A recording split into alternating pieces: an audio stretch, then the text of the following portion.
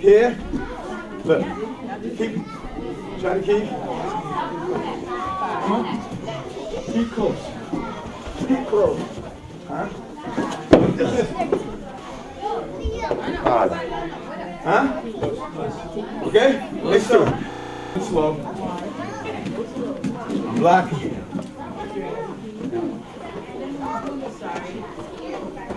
See, we're feeling the energy. See?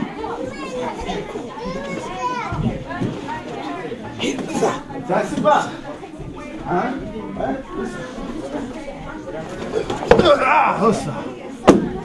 Huh? Okay? Yes, sir. See, he's all into that. I watch my opportunity.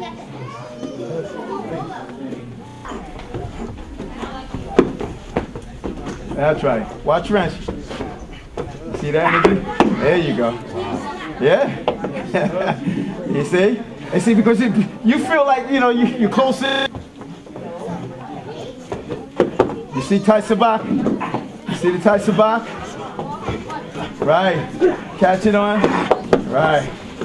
And also his position keeps the person from having that leverage. Because you're crowded, you cram his ability, his certain joints in certain areas of his body, you cram that, you stop that, you suppress his movement.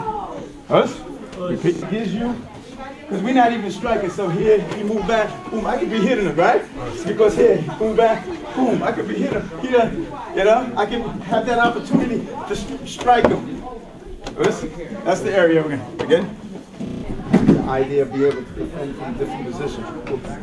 Now, so now what you're doing is, you know, as you work with this head, you might have to get on your knees.